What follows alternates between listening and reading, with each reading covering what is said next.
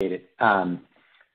So I really appreciate the time today and welcome everyone to our discussion. We're going to focus on how to begin your OT cybersecurity journey. Our agenda for today is, I think we've pretty much done the intro, so we won't need to spend more time on that. Talk a little bit about the challenge, and we'll try and do this with sort of a case study of an example of the challenge that many of our ICS practitioners face in addressing the cybersecurity challenge. We'll talk a little bit about our philosophy overall as to how to approach this. We'll talk about then drawing the map.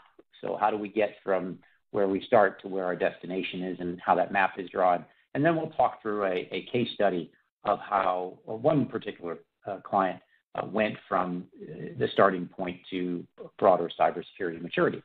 And then we'll have some time at the end to address the questions that folks have in the panel there on the left-hand side. So as I said, we won't go back through the introductions to Rick and myself.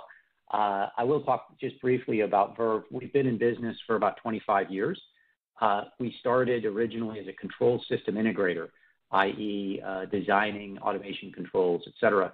And then about 12 years ago began to be involved in cybersecurity, and that over the last decade or so has been our primary focus. As we come at this today, as you hear about this journey today, it comes from our experience across these three sort of scopes of work that we get involved with. Jim mentioned our platform, the Verve Security Center, which is an agent and agentless platform that brings together the full range of requirements for things like NIST, cybersecurity framework, and others. And then from our services that we do with our customers in what we call Design for Defense, where we're helping with these roadmaps, we're helping on network segmentation, device hardening, et cetera. And then with our customers where we provide managed services, where we're helping them maintain the security on an ongoing basis. And these three capabilities and experience bases allow us to try and draw from our experiences to provide folks with some best practices or points of view like we're going to do today. So I'm going to start with a description of a situation that came through with one of our clients. Elliot, we'll take his name as, is our hero for the day. And the story is basically Elliot versus the GRU. Not GRU, not the GRU from the movies, but the GRU, which is the Russian cybersecurity agency. And Elliot wasn't intending to be targeted by the GRU or defending himself against the GRU or his company against the GRU. He was a control system engineer who was in charge, frankly, of the next generation Industry 4.0 connectivity efforts. But unfortunately, on October 15th, one year, in the morning, he walked in and he received an email from one of his colleagues at their Belgian plant. And the email just said they were seeing some strange behaviors, HMIs going down, certain systems locking up that hadn't locked up before, and wondering if he had seen the same thing. At 8:30, this screen pops up on Elliot's computer. For those of you who don't know, this is the screen that one would see from a ransomware attack from WannaCry. And this screen essentially says, your computer has been locked up. You can't recover your files unless you pay $300 in Bitcoin. And so obviously, he was quite concerned about this.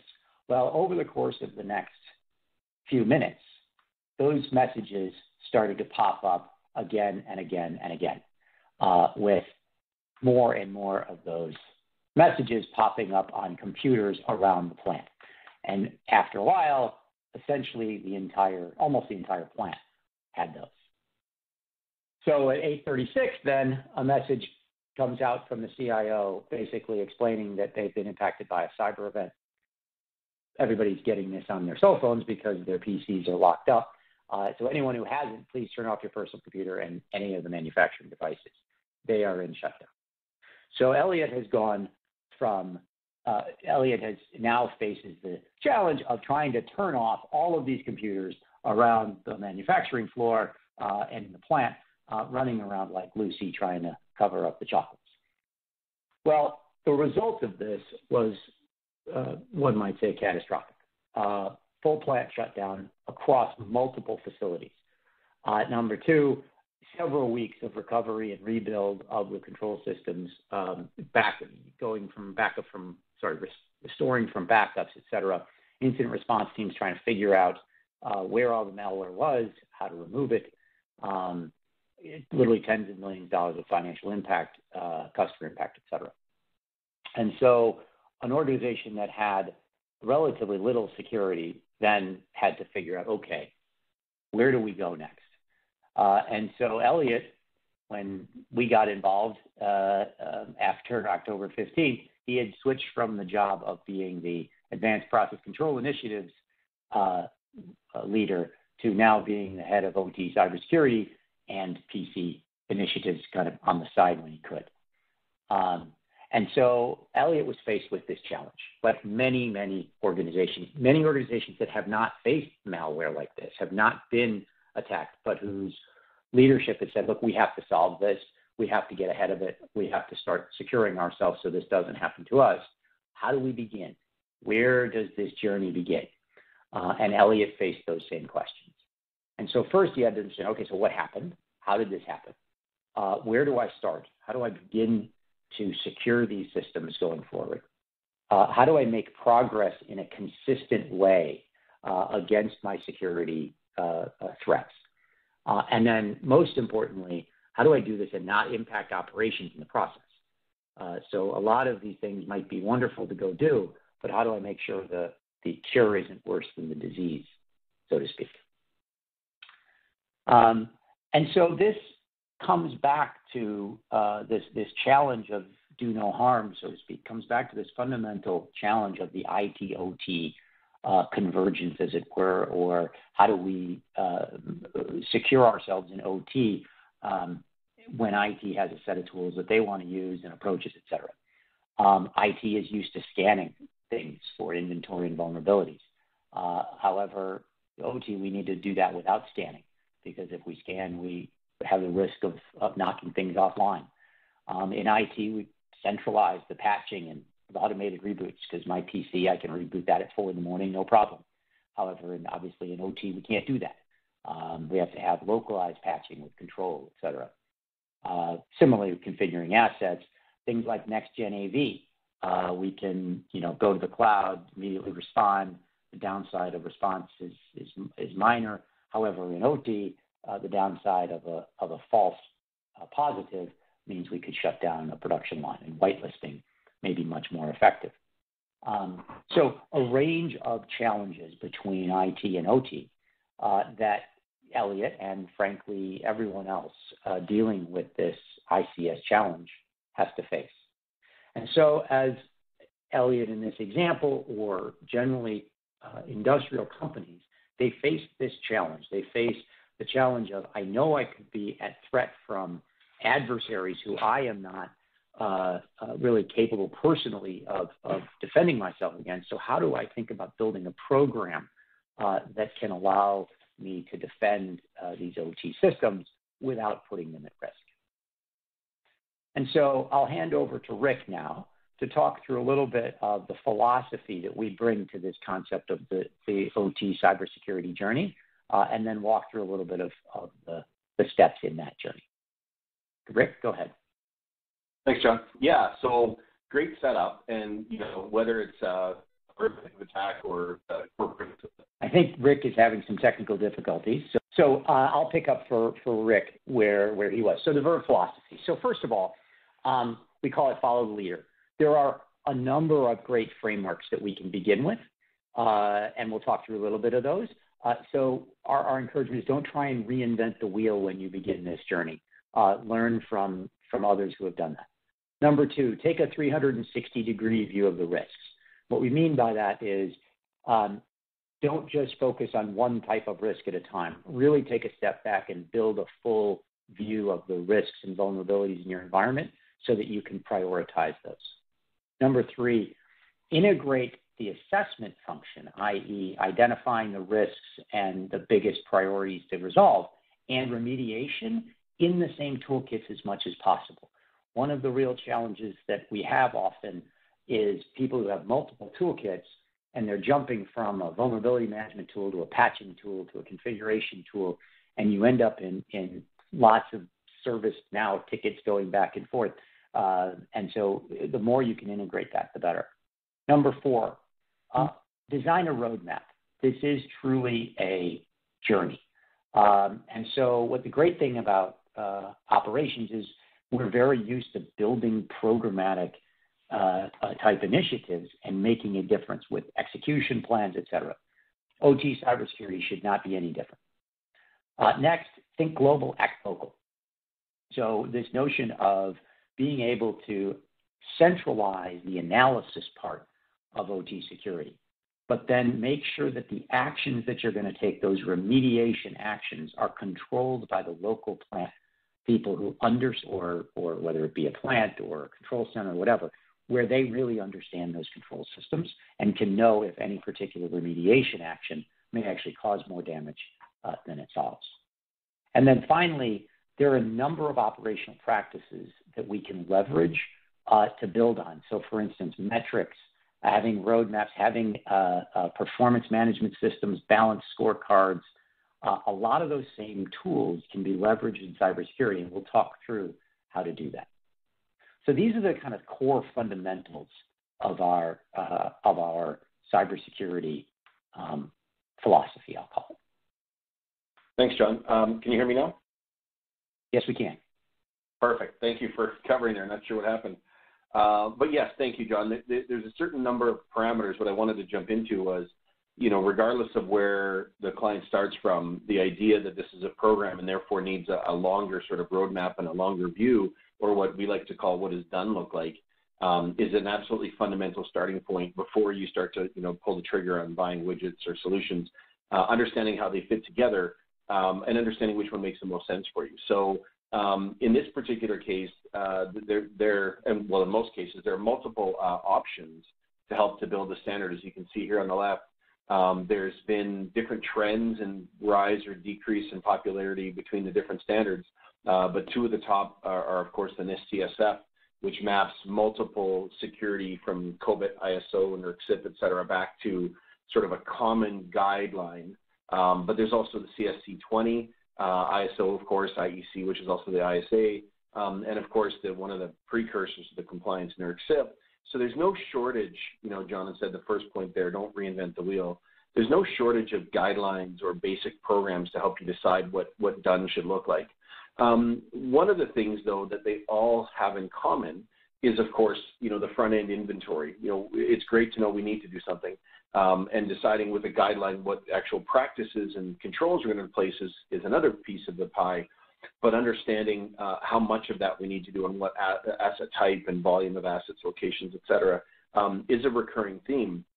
And especially as you take a look at, for example, the NIST CSF, because it's sort of the connecting framework, there are 5 main categories where you start with identify what do you have for assets, then you start to protect them, and then you put in more active protection mechanisms, in a sort of a logical path from whether you have some components today that maybe could use some analysis for effectiveness, or whether you're starting from scratch. You will go through these various categories, and that once you get them sort of, in place, the best practice is to come back through and sort of revisit them. So what we're going to walk through is how Elliot, in this particular case, went from this concern to, okay, let's pick a guideline. In this case, this particular case study is around the CSC 20, and how he then started to build the data and the markers and the evidence and the insight that he needed to start to make informed, summative decisions, so that what we do today not only satisfies an immediate need, but it helps us to build for future states as well. So hopefully we'll walk through that sort of building blocks in the next few slides here. So as I mentioned, one of the first things that they had to do, if you're familiar at all with CSC 20, is that there are the first 2 CSC sections have to do with inventory of your hardware and inventory of your software. And this is a really obvious sort of statement. I mean, we need to know what we have to know how much we have to do on them, as I just mentioned. But let's dig in a little bit to inventory for a second. I always like to ask an audience, is inventory enough to have IP and MAC addresses in general, a general awareness of what the device is and what it does? And the answer is no. To me, we need a much more robust, we call it a 360-degree view of the asset because, quite frankly, not all assets in an OT environment are created equal.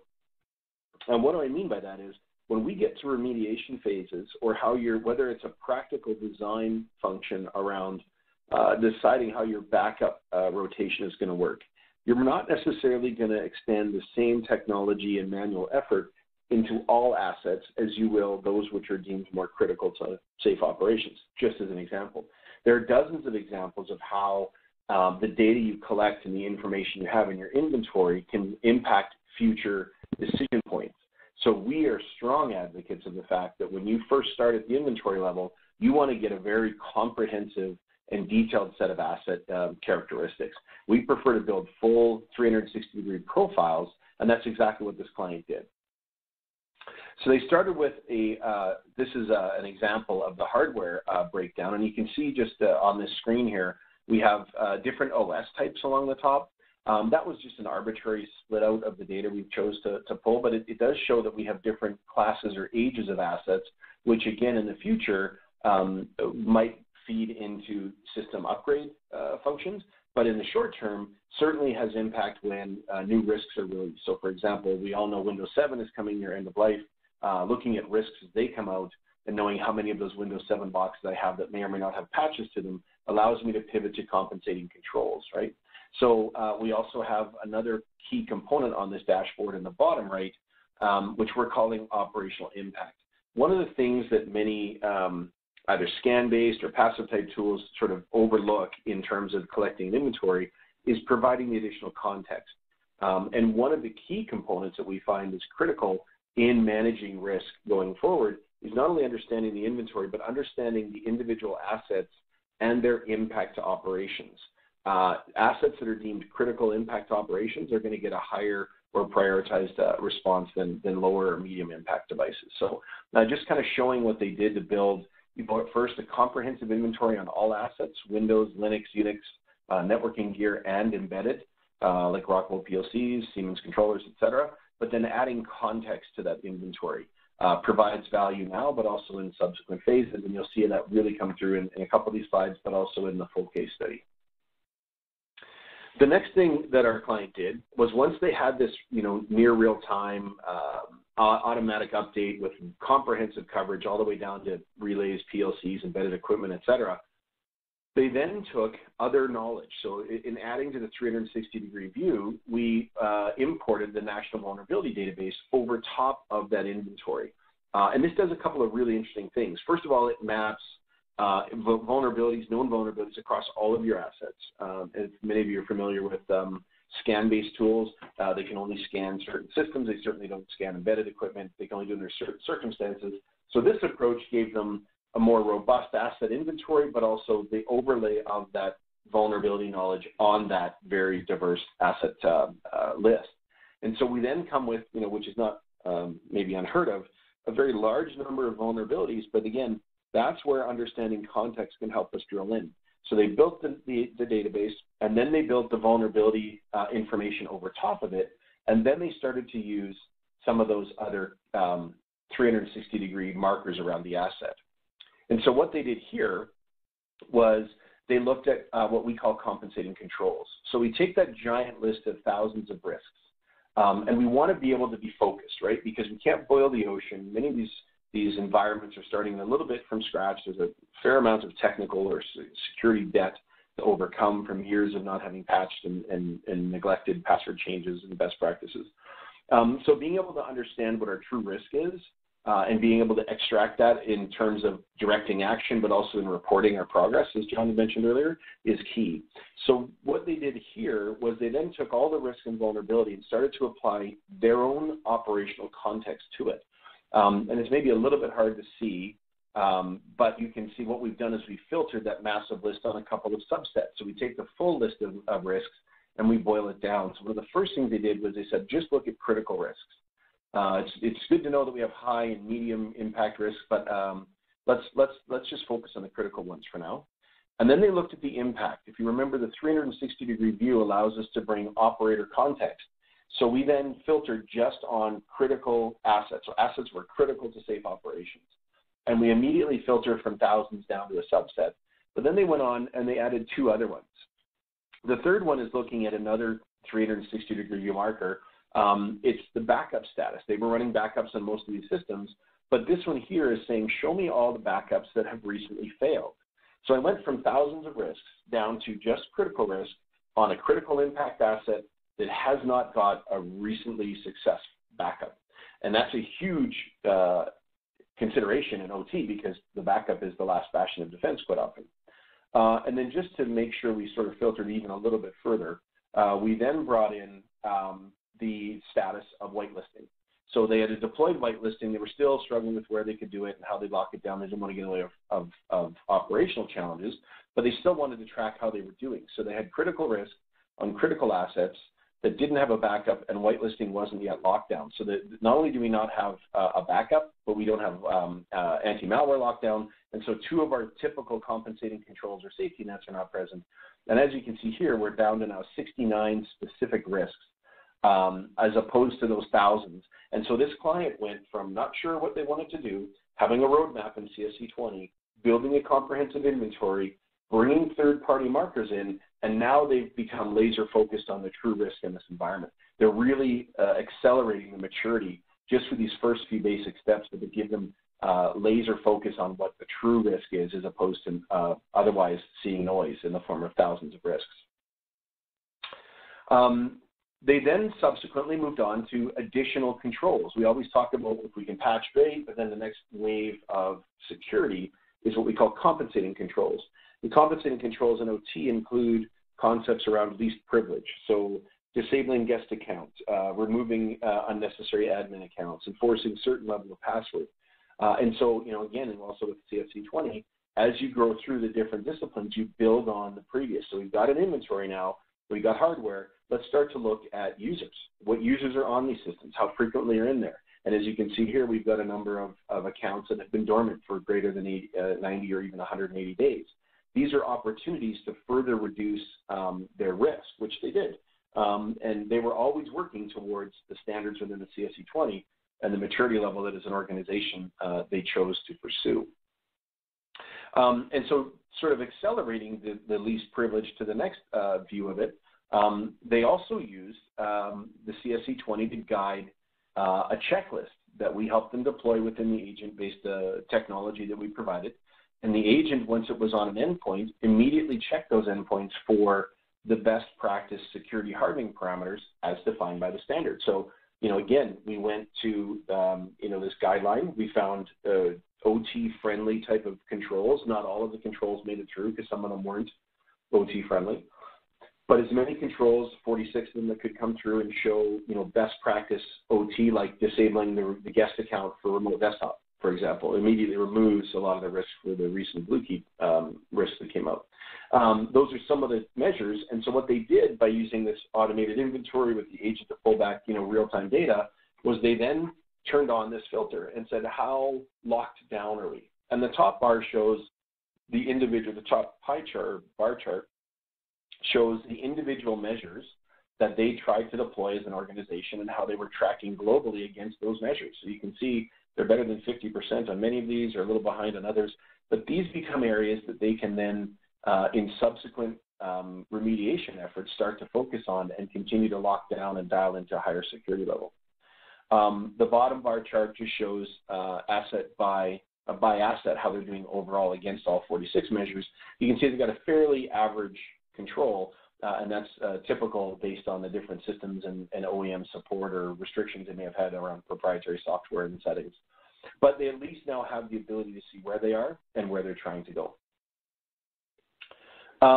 Then, as we went, by the way, I've shown a few of the samples of how they went from, first building the inventory into actually grabbing data. But this collection of information from the users, from the security controls that were employed, We also enumerated all the software that they had, including filtering against risky or known questionable software like TeamViewer or LogMeIn and stuff like that. And then they continued to add to that context around the asset. We pulled in what open ports and services were on these devices to know where they were communicating and how. We pulled in the data from the various compensating controls. We've already showed that we brought in backup and whitelisting, but also from antivirus. In some cases, we're bringing in other vulnerability threat feeds and information. We're pulling into this database and this wealth of knowledge, firewall users and configurations. The DISA STIG is STIG is secure technology something. It's best practice for firewalls and how they're configured, like disabling net bias broadcast. We're pulling that information and bringing it to their fingertips as well. And so what they do is they just build not just from the endpoint, but the endpoint relative to all these different security functions, and all of those continue to pay dividends across the different sections of the CSE20. The result for them was, once they put the technology in and knew what they were driving towards, was they were able to build a comprehensive list of that which needed to be corrected. And as you can see here, the groups, obviously the endpoint is the ultimate object of everyone's protection and target if you're on the bad side, but that you're protected through multiple layers, whether it's access control, different networks and perimeter, policy monitoring, policies and procedures, how to identify.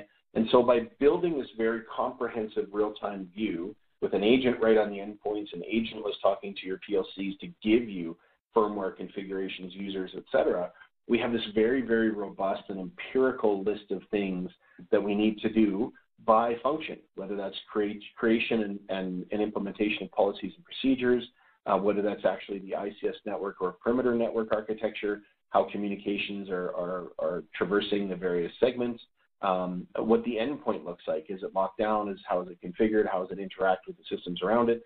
And so we get a very, very robust sort of to-do list, which we then take and we overlay on somewhat of a roadmap. John had talked about knowing what done looks like, but also having a plan. We can't boil the ocean, and we need to slowly move through the different stages to get to what our ultimate target is. Now, we typically advocate that you start in the bottom left and you work relatively diagonally upwards to the right. Along the left, we've got the 5 sections of NIST CSF, as well as the enhancement of policies and procedures. And these can be very specific to any particular organization. This is a suggested method or order in which you would do them. So you would start with your hardware and software inventory and access management policies, work your way up into what, like we showed today, a bit of vulnerability prioritization, looking at configurations, and then grow into things like configuration hardening, next-gen antivirus, configuration change management, et cetera. So you go from this seemingly overwhelming scenario that we saw Elliot in the morning, and you build, what done looks like, grab the data, and then matching them up and building the step-by-step process becomes very natural, very empirical based on the evidence, and very logical, and we can scale that. We talked in my intro that I like to build scalable, sustainable, affordable plans. Having this type of data at your fingertips allows you to build this as fast or as slow, as complex or as simple as you'd like, but you know that you're making informed decisions the whole way. So that's how we took Elliot and his team from that first sort of crisis perspective into a framework, the data that they needed to make the decisions, and then a plan to execute against it. I'm going to turn it back over to John now to walk us through how that actual practice went forward, both in the organizational structure, because there's always a component of maintenance and ownership once you turn these things on or you're not getting the value, but also in some of the other cool results we found from the actual case study itself. John, you ready? Absolutely. Thanks, Rick. Appreciate it. Thanks, John. Yep. So one of the key challenges we talked about at the beginning is how do you organize for success in executing against this journey, this roadmap? And so we've got a few principles that we've laid out here that we have found to be successful. So the first is the alignment at the top. One of the things that often happens is there's different objective functions for different parts of the organization.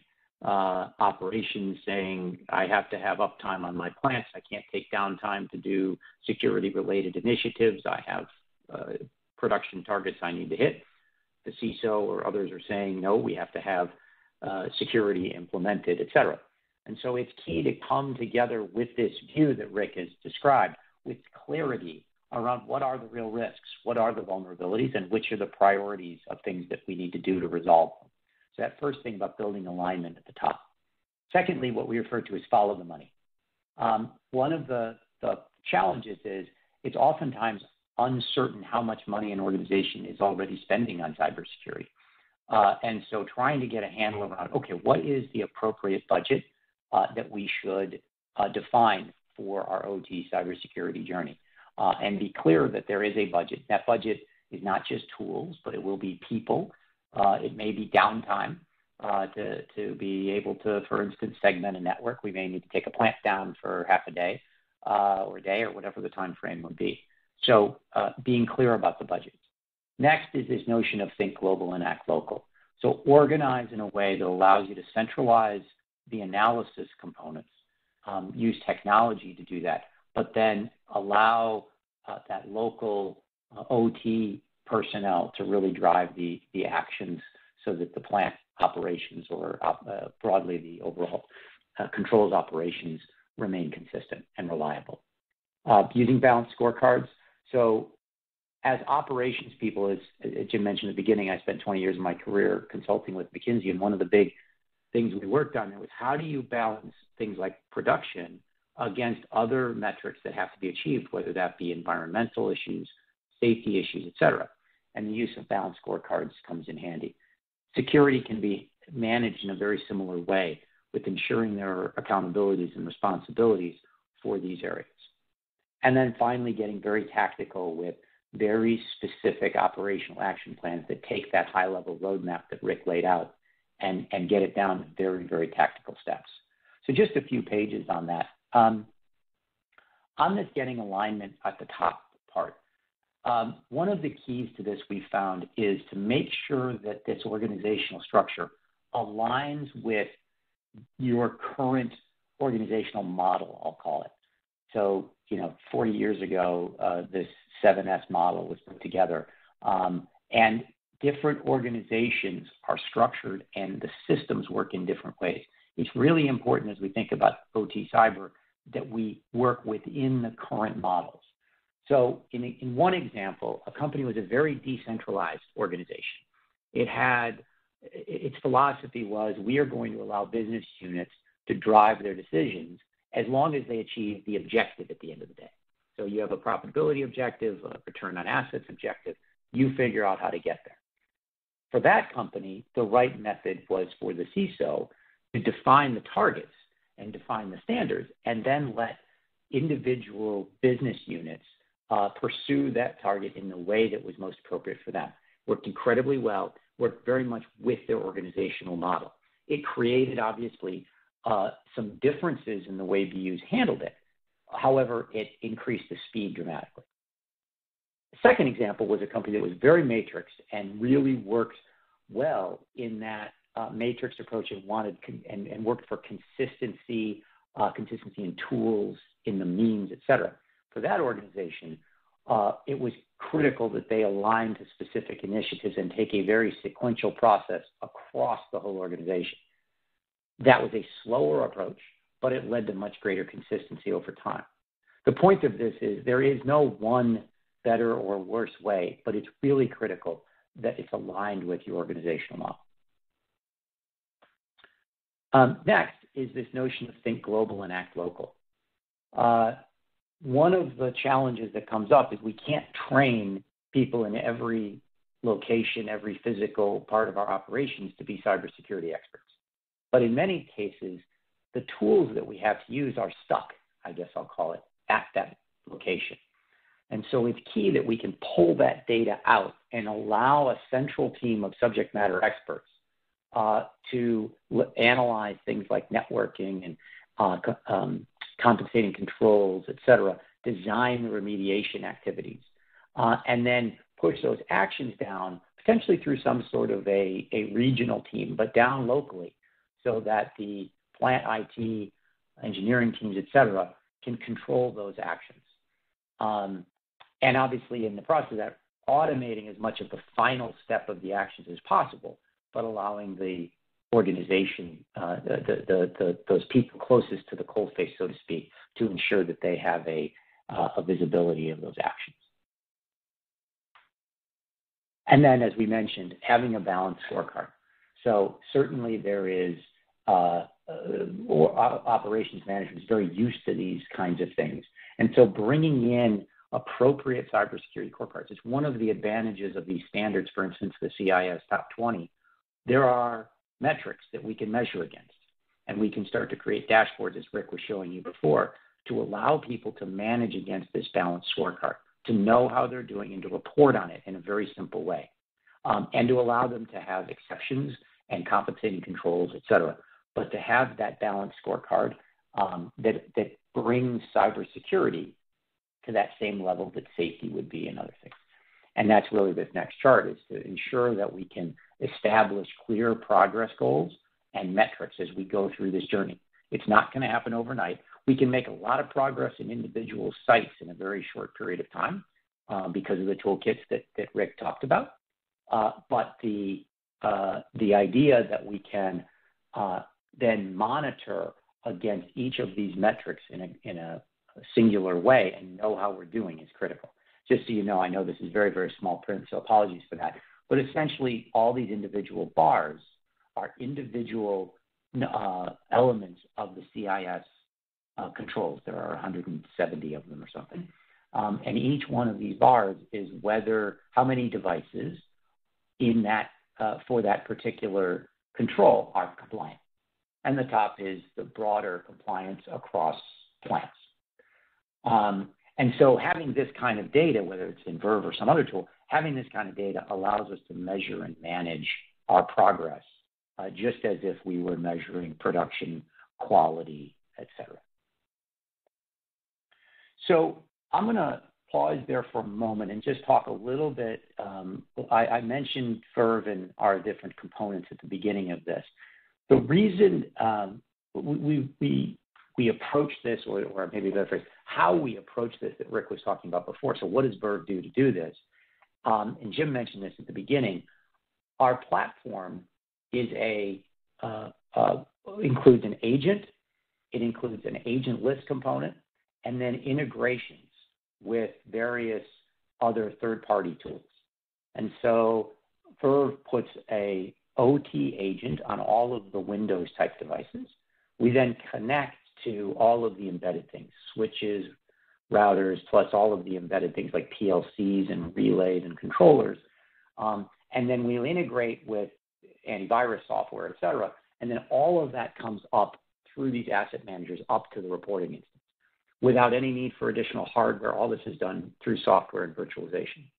And then from that reporting console, we can design the actions that then get pushed down to the local level. As I mentioned, it can get controlled locally by those plant operations.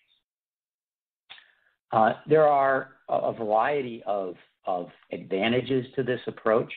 Number one, as we said, it's software-based, so there's not a lot of hardware that needs to be deployed, so it's relatively quick to deploy. Number two is it gives you that 360 view that Rick was talking about before. Number three is it's closed loop, and what we mean by that is not only can we see that there's an issue or a risk or vulnerability, but we can immediately pivot to actually fixing it. So we can go to that roadmap and start to action immediately on patches, on configuration, software removal, user account removal, et cetera. It does allow you to think global and act local, as we talked about with that architecture. And then finally, almost every organization we find has already done some things, right? They've got AV going, they may have backups, backup software, et cetera. And so the key in any program is not to try to rip out things that are already there, but to build on them. And so in our case, we've integrated with these third-party tools. Whatever tool set you use, we would encourage you to not rip and replace, but to think about how to build on what we've already done. And at the end, what this gets is kind of a program approach allows you to have measurable improvement in your overall cybersecurity program that you can track and measure. So what you see here on this chart, the gray bars, is where this particular client was before they implemented the journey. So they had that level, and this is the NIST cybersecurity framework, the main elements of that. And then the orange or brown or bronze bars above is where they were after they deployed the journey and they executed on the journey, about a 9-month journey in this case across dozens of different, this was a utility, dozens of different generation and transmission sites. And they remeasured where they were at the end after deploying Verve, but then taking these actions to work through the roadmap. And so again, the key is that as you go through this, you can measure your progress and at the end see truly significant progress and systemic improvement in your overall cybersecurity. So some practical next steps. Number one, if you're in a plant type environment or somewhere that has individual units that you can take, assess 1 or 2 of those individual units using this asset-based assessment to provide yourself with a real view of the risks. Number 2, prioritize that roadmap for your particular environment by site, cross sites, et cetera. Third, from day one, try to bring the OT and IT teams together to leverage the various capabilities, but recognizing that there are going to be unique requirements from OT, but we need to work together because there are lots of learnings that IT has had over time in this. Fourth, execute remediation in one place, in a subset of your environment. Learn it, document that remediation, those fixes, what worked, the challenges, et cetera, and then begin a rollout process that you can start to remediate and address other locations. Important to have clear OT standards and policies as you do this in parallel. And then accelerating the assessment, et cetera, and then importantly, training and executing monitoring and maintenance. And so what you end up with then is a clear journey with milestones, with risk prioritized, and importantly, building the capabilities as you go. So with that, I'll pause and end the formal part of our presentation and open it up to the questions that we have here that have been asked. And so, Rick, maybe you and I will go back and forth a little bit on the questions that are here that have been asked. So if anyone has any questions, obviously, please send them away. Okay, cool. All right. Well, listen, guys, thanks again for the great presentation. As we're covering cybersecurity and control, one of the main things is a lot of the tools are getting easier to use, but it's hard for, champions within organizations to convince their the folks that aren't as far along the learning curve how to do it, and a lot of these tools can do that. So we already have several good questions, and while we start answering them, other folks in the audience, can feel free to continue to send us some more of them. The first one right now is, how can we align IT and OT IS security using a single roadmap? Sure, I'll take that, and then Rick, maybe you pile on. So one of the, as I mentioned before, one of the keys is to bring these groups together early on. We think having some form of a standard that you agree on between IT and OT is really, really helpful. We've seen, as we've entered particular clients, we've found that they've spent weeks or months or longer debating on standards or an approach, et cetera, and going back and forth. By going with some standard exists, whether it be the CIS Top 20, NIST Cybersecurity Framework, ISA 99, it allows you to start working off of a shared vision, objective, what have you. Obviously, then you can tweak things, you can edit things, you can create exceptions, et cetera, but it allows the group to come together on a common set of goals. And then the next point I would say is, oftentimes we hear a lot of the can'ts. well, in OT, we can't scan. We can't do a vulnerability assessment. We can't patch. We can't put an agent on a system. And what we've found in the 12 years we've been at this is there's a lot of cans that we need to find a way to provide the information, to provide the kind of security that the CISO, the CIO, the board is expecting. And there are ways to do that. There are creative ways to do that, some of which that you could use Verve, you can use other tools, but there are ways to achieve those objectives. And so trying to find common ground and realize that the IT organization, particularly the security organization, has objectives that they're trying to achieve, and how do we make that work within an OT environment, and having a kind of a can-do attitude we found to be quite important. Rick, anything you'd add to that? Yeah, no, that's a great, actually, just want to jump into that. The IT-OT debate is on and heavy, and it's everywhere, and it's a panel session at every trade show I go to. But at the end of the day, the reality is we're all trying to row the boat in the same direction. And so as long as we have shared common objectives, like what done looks like, and we can work towards it, that's great. But what I think needs to happen is on both sides, like John said, on the OT side, we need to change the can't do it to maybe we can do it. But on the IT side, we also need to be a little more lenient in letting the OT side pick the path to get there. So I always say, we'll get to where we need to get to, but we may need to use different tool sets. For example, we have a client that is using scan-based vulnerability analysis and SCCM for patching. The reality is that you can't use the scan-based, throughout the OT environment. And secondly, SCCM for patching only covers half of the OS types in the OT side, including Linux, Unix, et cetera. So we both want to do the best practice in vulnerability analysis and management.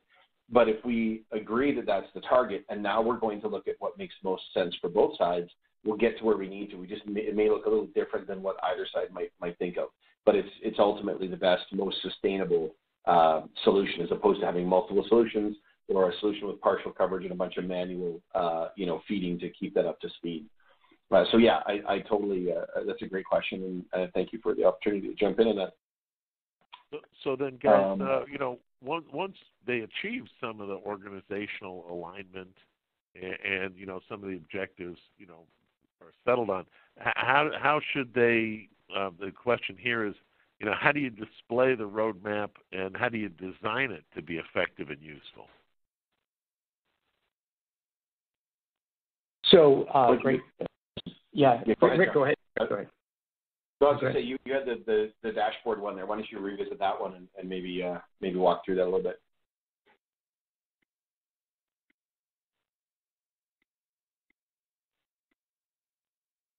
John, you there?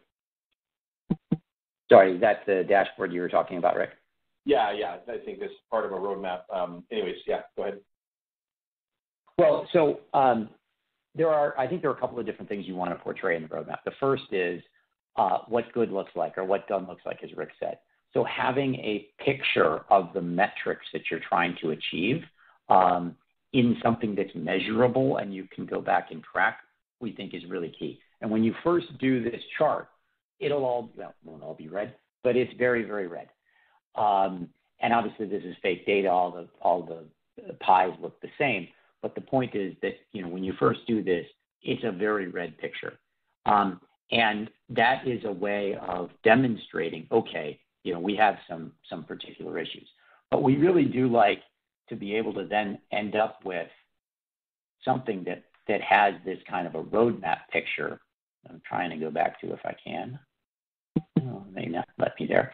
But basically the idea of laying out over time, what are the series of programs that we're going to do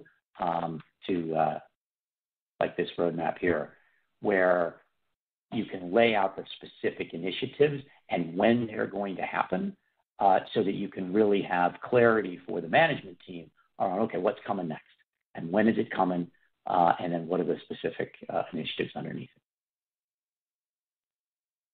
All right.